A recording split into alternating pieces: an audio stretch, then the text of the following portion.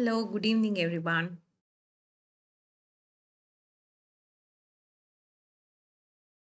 Seven p.m. We start with the new session today. That is a revise session. That is a quick revise session. We'll do the head and neck part today. Session today. That is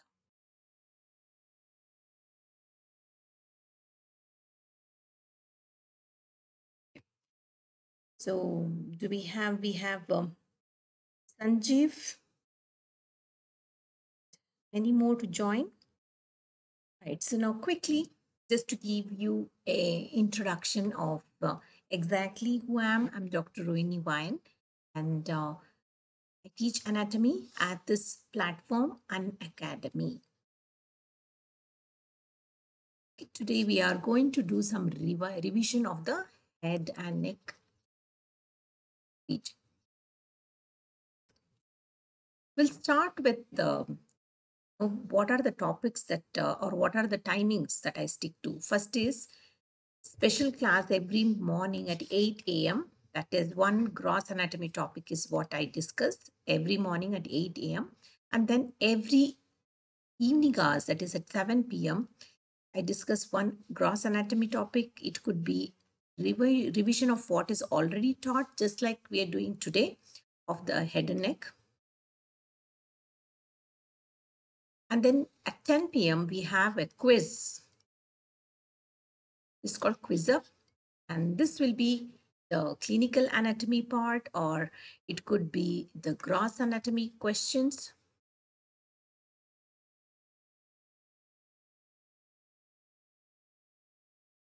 MCQs. So it could be that, or it could be completely the questions that is related to the topic that has been covered. Now we have some things that is coming up, that is plus classes, that is on 19th and 20th, that is Saturday, Sunday, 26th, 27th, and then on 29th, that is on Tuesday. So this is the month of June. So this is the agenda I have for June month. So now you also know that there are various classes that is happening. You can go for subscription of the iconic NEET PG subscription. That is, if you go for 36 months of subscription, you have a good price slashed, that is from 92,000 to 58,500. Similarly, 24 months is 49,500 now. It was 77 before.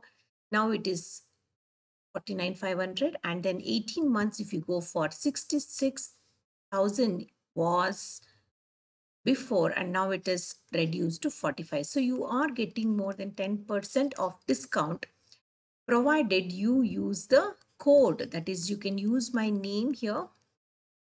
This is the code. This is the promo code that you can use.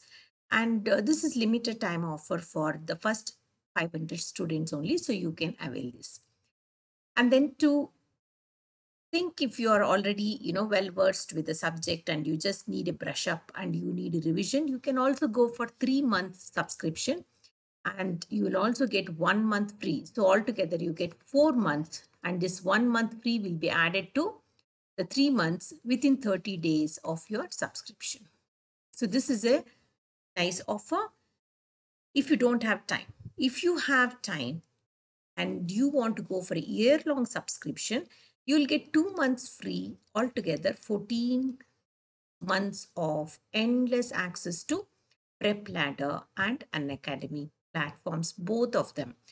And you have so many educators, like all the various subjects, like all the subjects you have good educators, and they would do the doubt clearing sessions. PDF notes can be downloaded, and also recorded sessions can be accessed. All this is possible, and with your convenience, that is evening hours. So evening hours you have, it has started from June, and this goes on for a month-long session. So you can check out this. And also, if you don't have Learner's app, you can download from the App Store or the Google Store, and then go for the NEET PG section where you can see your favorite educators. You can subscribe to their classes and also follow them. So once you start following them, you will get a lot of notifications about the classes. So you will be on board. You will be on board for the completion of this course, and then you will be better prepared for your NEET PG exams. And then when you go for all these plus iconic subscriptions, you have this 36 months of package, which is at the EMI rate of 1,250 only. So if you take minimum of 6 months, you can go for such subscriptions. So minimum of 6 months is a must to go for any EMI option, that is no cost EMI available at this package. So you can use the code ROHINI to avail the discounts. This is the must. You have once you have the subscription, you have the access to best of an academy on and also the best of prep ladder, where you have live classes, batches, videos, and tests and quizzes, everything you can look for to prepare for your NEET PG exams.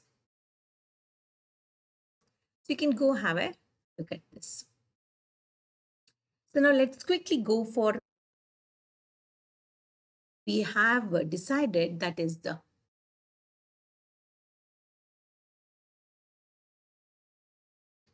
green arrow indicates a cribriform plate. Where is this present? This is present in the ethmoid bone.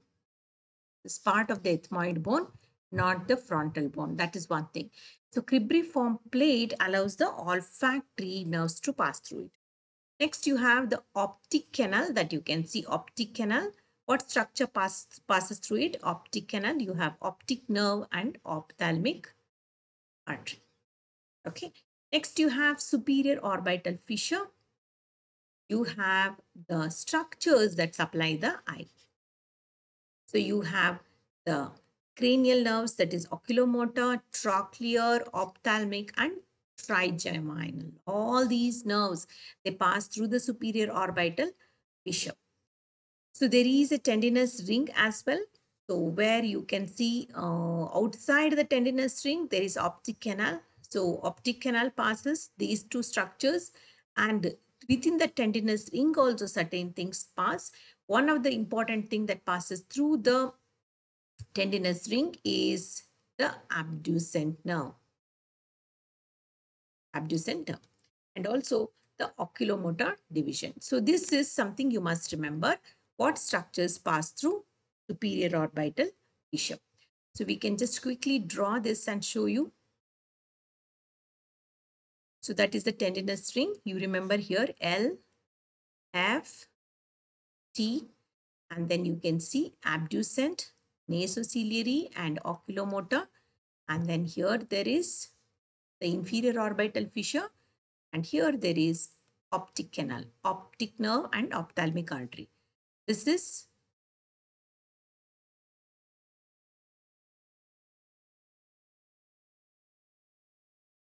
the abducent, and here you have this nasociliary, and these are the divisions of oculomotor. Oculomotor divisions. And here what you have is the optic canal. So, and the structures are here. Okay. So this is what passes through that. What is L? Lacrimal, frontal, and trochlear.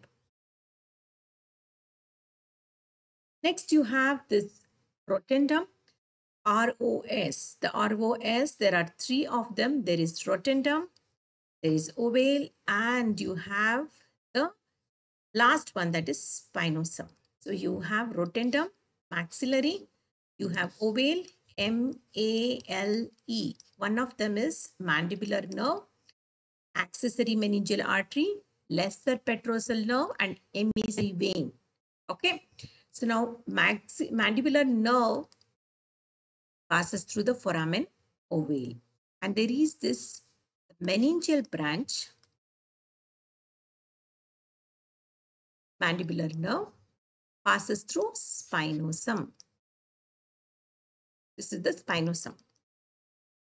And there is one more thing that passes through the spinosum, that is middle meningeal artery. This is one important thing you must remember. Then there is internal acoustic meatus, that is at the petrous part of the temporal bone. So now here there is a bumpy structure also that is known as the trigeminal cave, you can see, and then here you can see there is a line that is for greater petrosal nerve. This groove is for greater petrosal on the top. And then here you can see the 7th and 8th cranial nerves. Okay, so 7th and 8th cranial nerves is present passing into the internal acoustic meatus. Once they are, exit out from the pons, they are, where are they attached? It is attached, or they originate from the pons. And 7th and 8th cranial nerve course is pretty much same until the petrous temporal bone, petrous part of the temporal bone. Later on, the vestibulocochlear nerve stays back and it stops there because it is a sensory. And the facial nerve has extracranial codes. Okay, next one, jugular foramen. And this is divided into 3 parts. The middle part, what I have shaded here, will have this 10th, that is 11th and 9th cranial nerves. 9th, 10th and 11th cranial nerves. And last but not the least, you have this small foramen in front of the foramen magnum. This is foramen magnum. And this is known as higher sigmoid sinus. And junction of that with the internal jugular vein is seen. Now coming to this side, this is middle cranial fossa. Middle cranial fossa is mainly occupied by the sphenoid bone. That is greater wing of sphenoid bone, where you have the foramen ovale, then you have spinosum here. The structures passing through ovale is MALE, MAL. Then you have the spinosum, like I mentioned before, meningeal branch, as well as the middle meningeal artery. And there is a canal that is called innominatus. There is nothing that passes through it. Instead of mentioning nothing, we would always say fibrous tissue. And this is a small foramen that is for emissary vein. So this is how it looks. This is how it looks. You have this lacrimal nerve, frontal nerve, trochlear nerve, 3 nerves. And then you have superior division of oculomotor, nasociliary, inferior division of oculomotor, and abducent. So these are the structures that pass through the superior orbital fissure.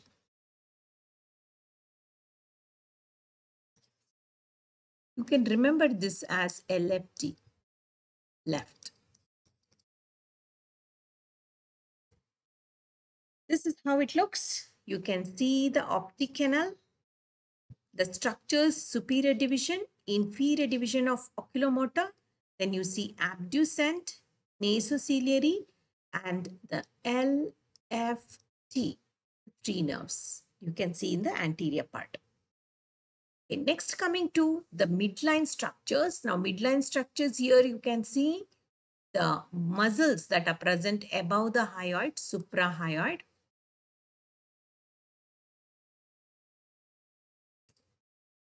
What is their function? They depress the larynx.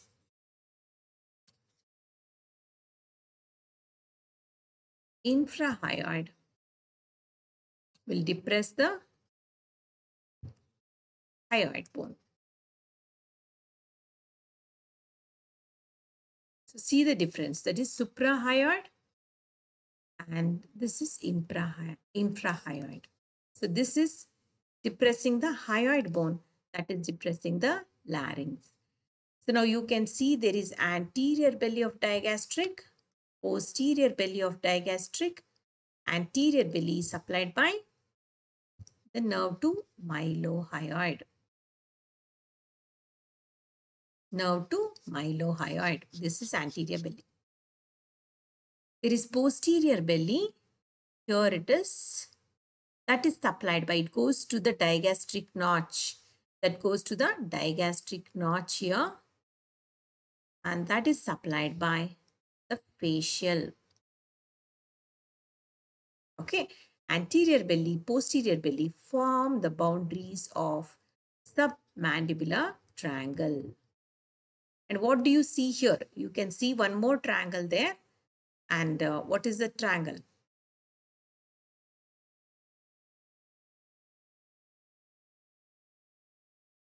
This triangle is called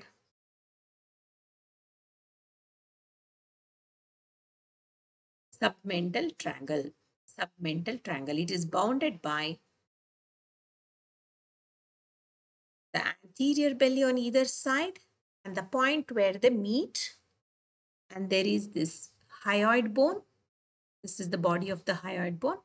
So it is nowhere related to the mandible. So it's a point where the anterior bellies meet. There was a question where they had asked whether submental triangle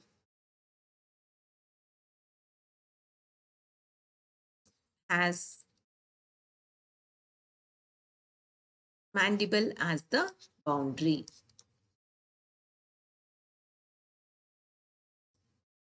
So the answer is no. Okay. Next one. There are various fractures in the cranium that we have come across. We know that various fractures in the cranium. You have a depressed fracture here. There are fractures which are classified as comminuted fracture. There could be linear fractures, basilar fracture. Let's see what is the difference between each one of them. Now, in the case of depressed fracture, which is this one, a fragment of the bone is depressed. As you can see, it is depressed here and it can press upon the brain. Okay, that is depressed fracture. Next, in comminuted fracture, which is this one, it is broken down into several pieces. Can you see the pieces of bone that is broken down into several pieces? Next one, there is linear fracture. This is linear fracture. This is the most frequently happening fracture is linear. So what happens here is the bone can be hit on this side and the point of impact is somewhere and the fracture is somewhere else. So the point of impact is somewhere and the fracture is somewhere else. So this can happen in case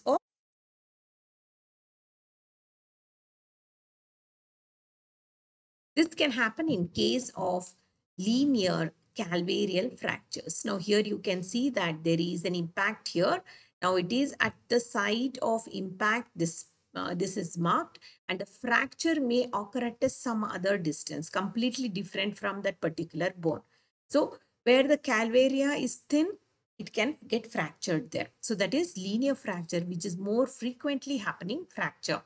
Next, there is another one, counter blow. In counter blows, what happens? The fracture occurs at the opposite end. So if this is the direction where it is hit, the fracture could be happening on the complete opposite end of the impact. And there are some basilar fractures. Now this is the norma basalis where it is very close to the foramen magnum. So the structures which are present through the foramen magnum could get damaged. So that is one important thing to remember. Now coming to the clinical anatomy, you can see that this point is called the pterion. Now you have a H-shaped landmark where There is frontal bone, sphenoid bone, squamous, and parietal. So parietal, frontal, this direction is sphenoid, and there is temporal. So all these bones meet at a point called pterion. What is so important about the pterion? There, the middle meningeal artery divides into anterior and posterior, and anterior branch lies here. And middle meningeal artery damage could lead to extradural hematoma.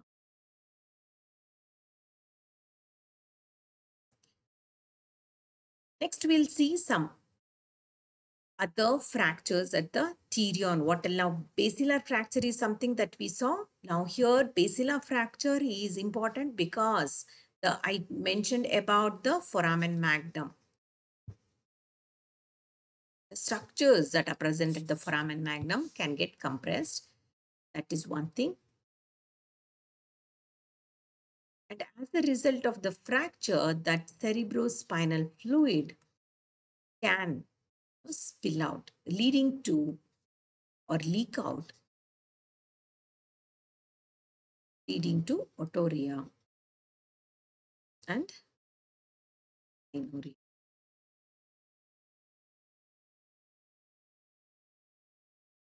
So now here all other structures that are near the fracture can also get damaged.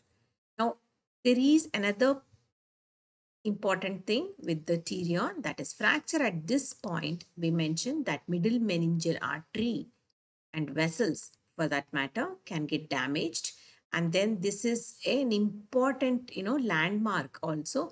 So pterion and asterions are very important landmarks. Now you can see this is the meeting point of 3 bones and this is the meeting of 4 bones.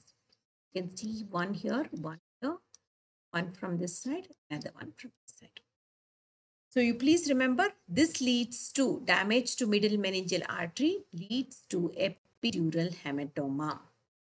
So this can definitely press upon the cerebral cortex. So there is this temporal lobe, that is what gets damaged. So now this sometimes when it is not noticed and goes untreated, that can also result in the person going into coma and death in few hours. So you can see there is epidural hemorrhage. This is epidural hemorrhage or epidural hematoma arterial. Now here you can see that this is extradural hematoma that you can identify because it is outside the meninges. See, you can see the meninges here and it is outside, and here is the bone, that is the calvaria. Okay. So now here any hard bone, this is the comminuted fracture. You can see there is pieces of bone. This is comminuted fracture.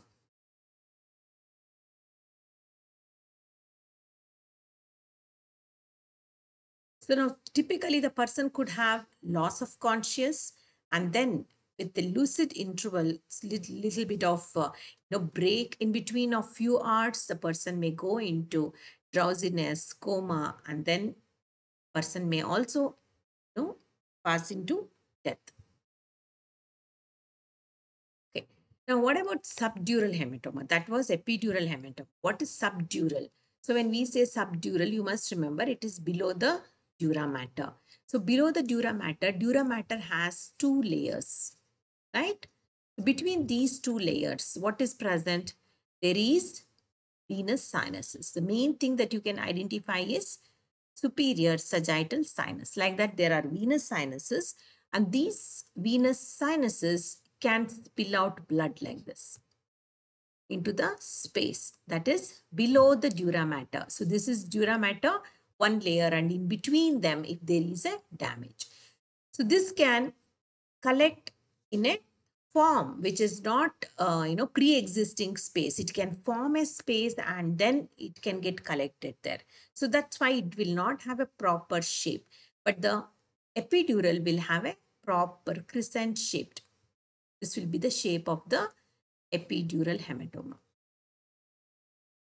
But subdural, no shape. It will take just the shape of whatever pre-existing space is present there. Now you can also see that it is typically involving the veins or venous origin. So subdural is venous in origin.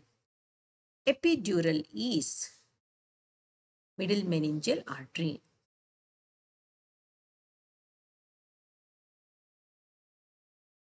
Very, very important.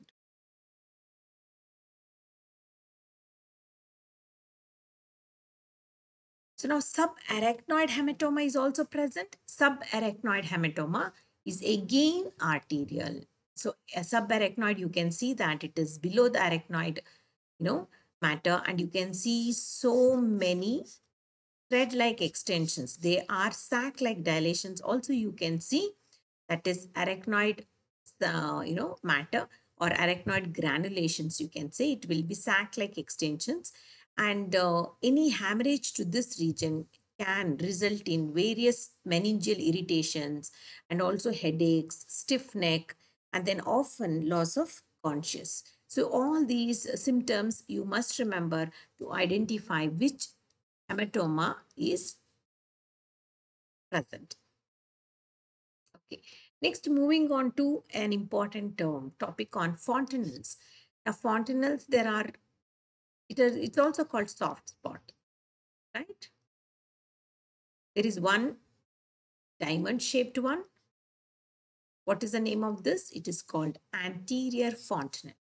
Now, anterior fontanelle is this one, and this closes when the baby turns 18 to 20 months.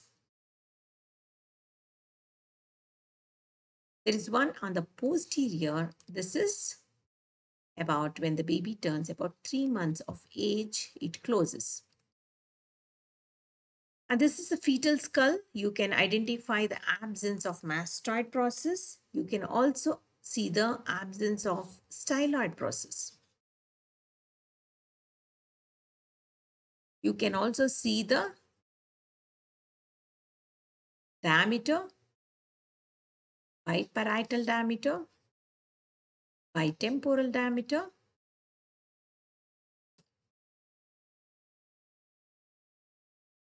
This is about 9.5 and this is about 8.5. So this is the diameter you can see, and by this you can identify that it is a fetal skull. And you can also see that there are important things associated with that. One is it ossifies by 1.5 years of age, and this one is about 6 to 8 weeks. And what are the importance of these fontanelle? The first and foremost is it will help to modify its size during the birthing process. Through the birth canal, when it passes, it can permit the modulation. It can slide over each other. The parietal, either side parietal bones can slide over each other, and that can reduce the size of the fetal skull, and that way it can pass through the birthing canal. And one more thing is you can also gauge the size of the head, and then you can relate it to the age of the baby. And you can also see that it permits rapid growth of the brain because it can accommodate the growth of the brain during infancy. And also, if it is depressed, if this spot is depressed, the physician can say that he can suggest that there is dehydration,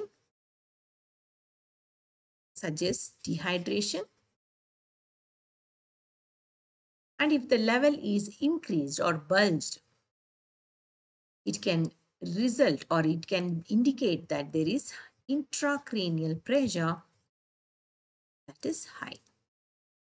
Okay, it is increased.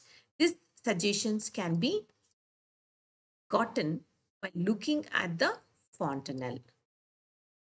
And one more important thing is any, withdraw any blood or any fluid you want to inject into the sinus, that can be done through This is how the fontanelles look. And one more important thing is all the four corners have the fontanelle in case of parietal bone. So parietal bone, the growth starts here or the ossification starts here. And this is called the parietal tuberosity. Okay, so it starts growing in all the four directions. So what happens is by the time the bony extension goes up to the anterior fontanelle, it takes quite a number of days or months. So it gives appropriate time for the expansion of the brain. The next one, in this picture, you can see there is joints, right? There is occipital bone, there is atlas, axis. This is the second cervical. This is the first cervical. And the joint between these two here is known as atlanto-occipital. You can turn the head in flexion, extension.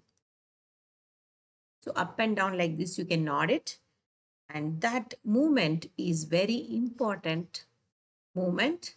As you nod your head, you can say yes. So what is the movement that is produced with atlanto-occipital? Up and down movement, that is yes. Next, you have atlas and axis.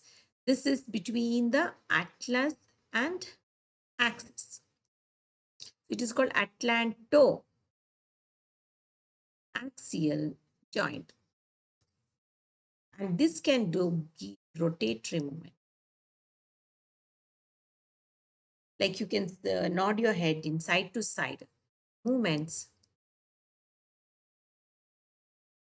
And you can say no. So that is the thing that you can do with the atlanto-axial joint. Next one.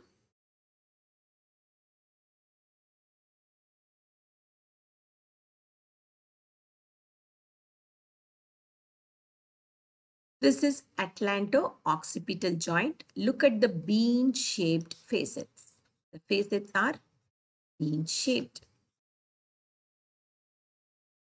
This is the bean-shaped facet. And what is this groove for? Any idea? What is this for? This groove is for vertebral artery.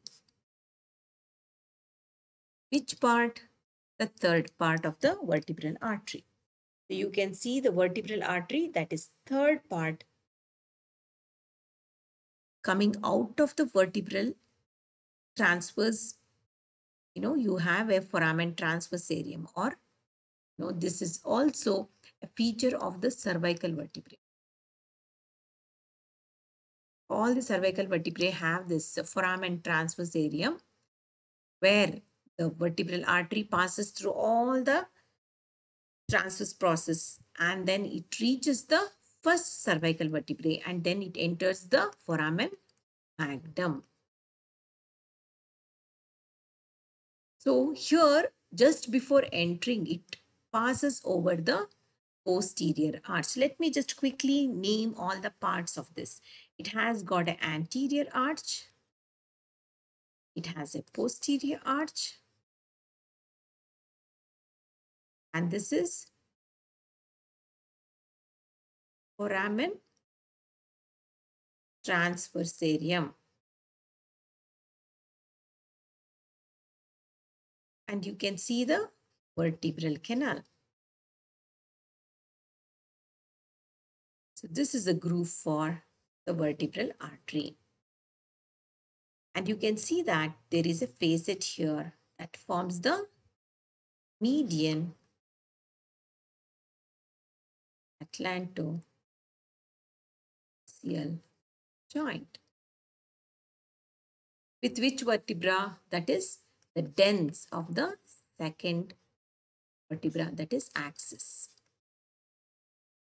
Okay, so you can see the comparatively, the vertebral canal is very big. Why? Because the medulla oblongata also the end part of the medulla oblongata passes through the atlas. So it passes through the foramen magnum and then it passes through that and then it starts tapering down to form the spinal cord. Next, you can see the movements between the first and the second one. Now here you have this ligament called apical ligament.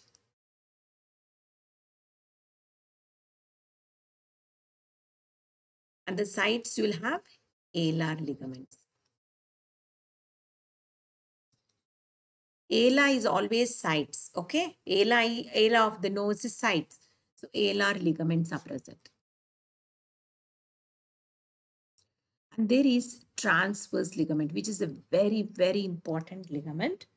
That is the one which keeps the joint stable. So if someone asks you which one keeps the joint stable, is transverse ligament. Usually the subluxation or dislocation of this particular joint does not happen because of the apical ligament. So the apical ligament is quite strong in keeping the dense part hooked on or stay put to the arch of the atlas. Even though the transverse ligament may break, but it will still stay in place and prevent subluxation. So usually that does not happen. It happens only if the subluxation happens only when there is a fracture, not if the transverse ligament is injured. So if there is a fracture like hanging in hanging or strangulation, only then the tens or the odontoid process may break and that results in subluxation. So this is how it looks. You can see the bean shaped. This is for occipital condyles, which goes up. This is the dens. Okay, so this is the spine. This is the bifid spine.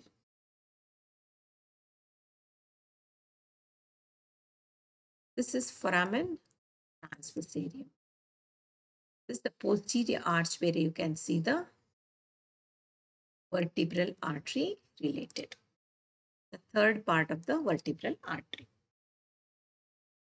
So now here, what is absent in the first one? In the atlanto-odontoid joint is this one.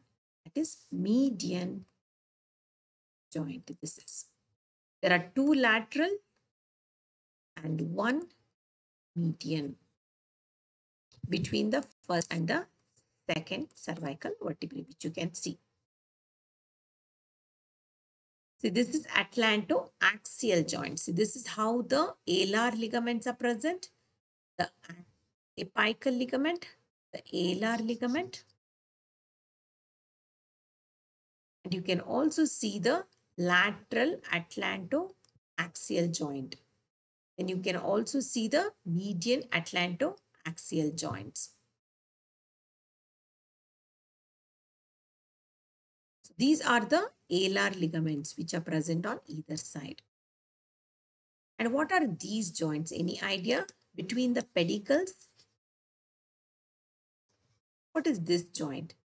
These are called zygapophyseal joints. These are called zygapophyseal joints. Next one, you can see that the membrana tectoria extends. So this red thing, what you can see is membrana tectoria. So you can see the membrana tectoria. That's an upward extension that you can see from that is the extension of the posterior longitudinal ligament. So anybody can ask you, membrana tectoria is an extension of what? It's an extension of posterior longitudinal ligament.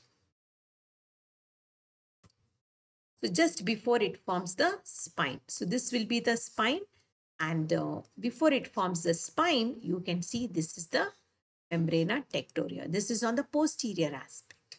And you can see that it broadens as it goes upwards. The width is getting more and more as it goes upwards. And then it is attached to the body of the axis.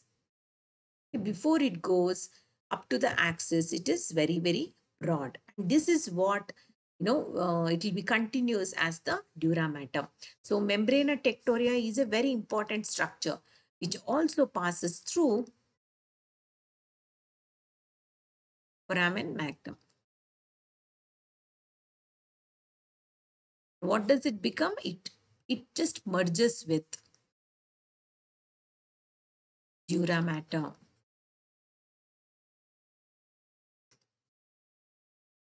So it connects all the dura mater from the cranial cavity connected with the spinal cord. So it is not a separate thing. It is just merging with the posterior aspect of the vertebral canal. So that way it keeps all the vertebral bodies aligned in a line. So that is its job. Next one, you can see the cervical vertebrae. There are 1 to 7. There are 12 thoracic. You have 5 lumbar. You have sacrum and the coccyx. So this one is cervical. You have the curvatures. Okay, lumbar vertebrae. What is the usual thing that we have heard? Lordosis. Defects in the spine. We have heard of lordosis. That is exaggerated lumbar curvature is lordosis, where the abdomen is pushed forward. It is pushed forward. So there is more and more exaggeration at the posterior aspect. Then you can see the thoracic and cervical as well. The thoracic is for humpback or kyphosis. So kyphosis, lordosis, you can see, and if it involves all the vertebrae. And there are several degrees. You can call them as scoliosis.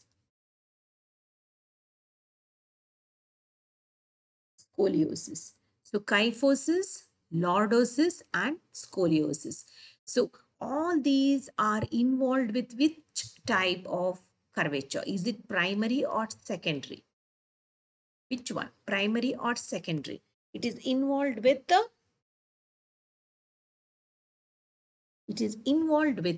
secondary. It's always involved with secondary.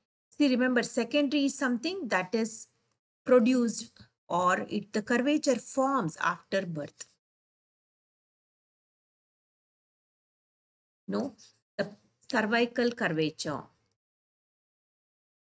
comes when baby starts, lifting up its head, supporting its head and moving the head right and left. And the lumbar curvature. Lumbar curvature, when does the baby get?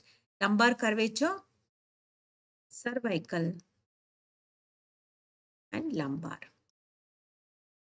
Lumbar is when baby starts walking. Cervical is when lifting head. And the baby's head and neck is supported.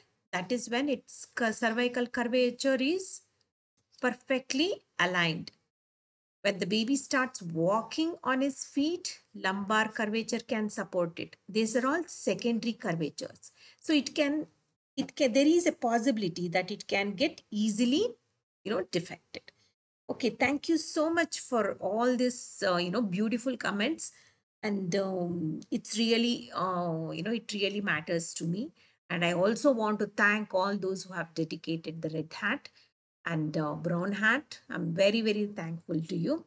Keep watching Unacademy platform classes and lectures. And we have various things that is lined up for you. Go for subscription. Get your 100% coverage with all the topics. And yes, thank you. We have Emmanuel. Thank you. Thank you. And then we have who else is appreciating? Thank you so much. Rishabh, thank you so much.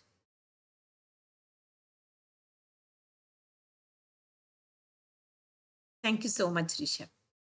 All right. Next, you have this picture where you can see the thoracic curvature.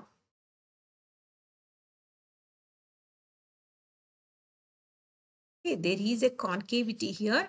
There is a convexity here. This is convex. This is concave. This is known as kyphosis. It is also called humpback.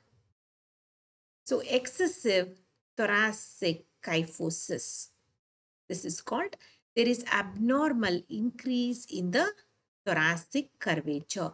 So now here it curves posteriorly. As you can see, it curves posteriorly. So there is another one that you can think of that is called Dowager hump. Okay, this is again, it is excessive part of kyphosis. This is just a small degree of kyphosis, but exaggerated kyphosis is called Dowager hump, that is seen in very old women, where the generic people, they are very old geriatric patients and people of both the sexes can have this condition where there is excessive concavity in the thoracic curvature. You can see lordosis. You can also see this pit. There is a hollow back.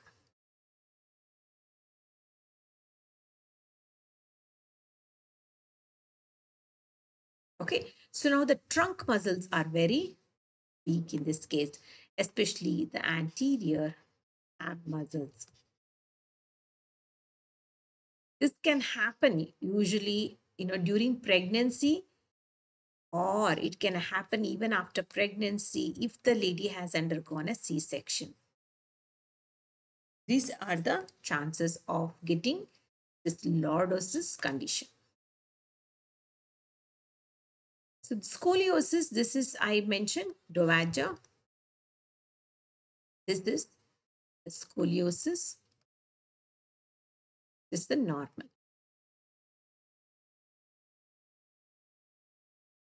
So usually the girls with the pubertal age between 12 to 15 are the ones who sometimes when they don't take sufficient calcium in their diet, they can also develop these defects in the vertebral column.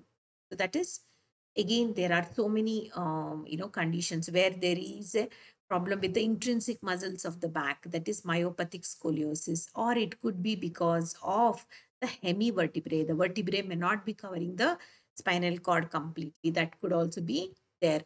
And also sometimes there could be difference in the length of their lower limbs. One could be taller, one could be shorter. That can also result in scoliosis. So we'll discuss all this in detail. Why the limb length could be shorter. We'll discuss this. Okay, coming to the next one. We have paranasal air sinuses here. If you can observe, there is paranasal air sinuses. All these air sinuses, they open into important, things. That is the sphenoidal air sinus opens into sphenoethmoidal recess. That is here. This is the superior concha. This is the middle concha. This is the inferior nasal concha. This is sphenoethmoidal recess. Then just beneath the middle concha, you have a bulla that is called ethmoidal bulla. And underneath, you have a hiatus semilunaris where the three things open. One is the ethmoidal air sinus and frontal air sinus and maxillary air sinus. Here will be ethmoidal, maxillary and frontal. Which ethmoidal? There is anterior group, middle and the posterior. The anterior and the middle ones. But where does the posterior one open into? It opens into superior hiatus. And there is this inferior concha. This is the inferior concha. Here underneath, you have an opening of nasolacrimal duct. So these are the openings in the lateral wall of the nose.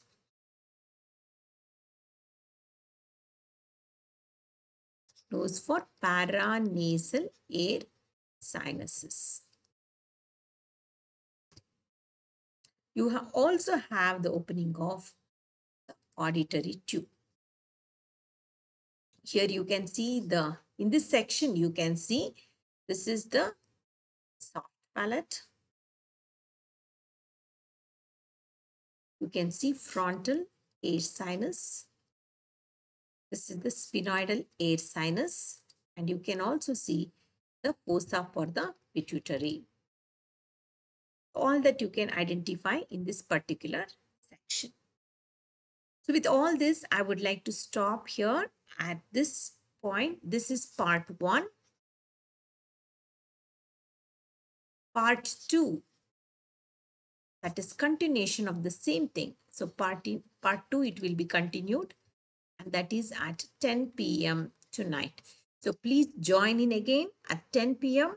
for the second half of the clinical aspects that you can list, or any quick revision of the head and neck portion we will do at 10 p.m. Please join in. I have lot of clinical aspects also to discuss with. We just started with the part 1, and part 2 will have lot of clinical aspects also. So join in at 10 p.m. same on YouTube. My name is Dr. Rohini. Signing off. Use the code ROHINI to subscribe. Thank you so much for watching.